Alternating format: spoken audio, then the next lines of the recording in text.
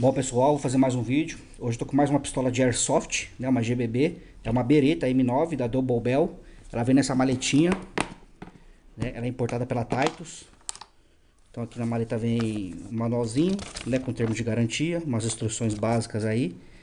Acompanha também aqui uma varetinha de limpeza, né, para limpar o cano. Tá aqui a pistola na réplica da bereta 9mm. Esse modelo aqui é full metal, né, ela é toda em metal. Tirando aqui o grip do cabo, né, que é um polímero. Ela tem todas as travas funcionais, né, tem o blowback, né, ela para aberto quando está sem bolinha. Então ela tem o retém do ferrolho, a alavanca de desmontagem, a trava do gatilho aqui é ambidestra, né, dos dois lados, para canhoto e para destro. O retém do ferrolho, o retém do magazine. O magazine dela aqui também é em metal, capacidade com umas 24 bolinhas. Coloco o gás aqui embaixo, né. É uma pistola bem bacana aí, ó. Ela é toda lisa, não tem marcação nenhuma no slide. Tem marcação de série aqui individual no corpo. Do outro lado também não tem marcação nenhuma, é toda lisa. Ela no cão, né? Ela é duplação, né? E no cão aqui tem uma numeração que parece ser uma numeração de série também. Bem bacana. Bom, ela pesa aí cerca de 1,2 kg, bem pesadinha. Ela alcança aí 340 fps com bolinha de 0,20, né? Ela já tem aqui a pontinha vermelha, parece colada, né? Para ficar de acordo aí com a legislação do Brasil.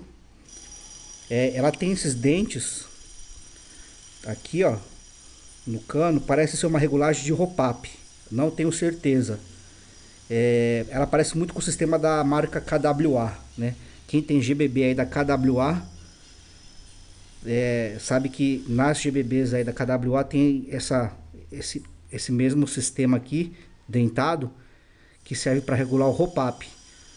Só que na KWA ela vem uma chavinha para acoplar nesses dentes, né, para facilitar a regulagem. E essa aqui não parece que não veio nenhuma chavinha, então eu não tenho certeza se isso aqui é regulagem de hop-up. Mas se for, acredito que com o dedo aqui ou com uma chave de fenda dê para rodar, né, para poder regular. Não tenho certeza se mas se for, quem souber aí e puder deixar nos comentários do vídeo, né, fica à vontade.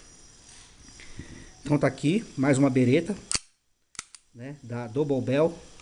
Chegou na minha mão aqui, tô fazendo um vídeo para vocês.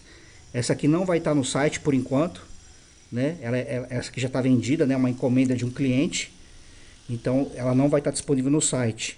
Se chegar mais dela, eu coloco para vender no site, mas para quem procurar aí não achar no site é porque realmente essa aqui já está vendida, é uma encomenda.